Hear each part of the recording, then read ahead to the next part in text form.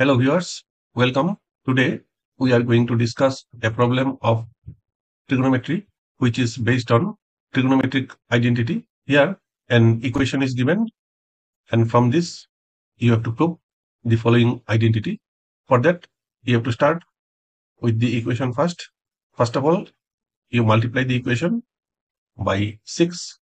Now again multiply the expression by 5. Now by using the formula cos square theta plus sin square theta equal to 1, you convert it into sin x.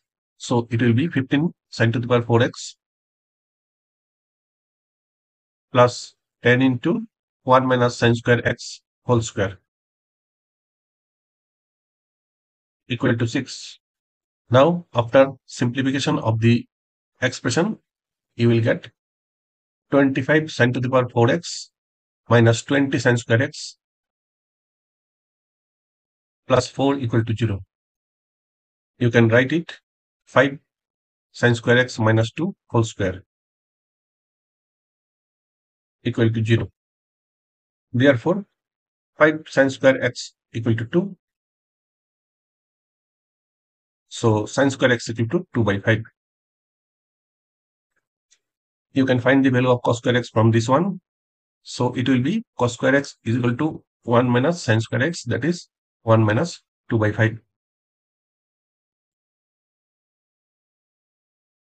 equal to 3 by 5. Go to the next page. Your left hand side is sin to the power 8x by 8 plus cos to the power 8x by 27.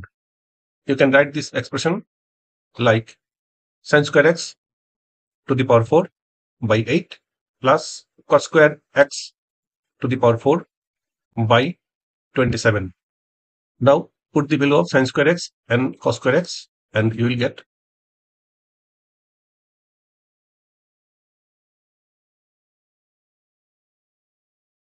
now calculate this one and you will have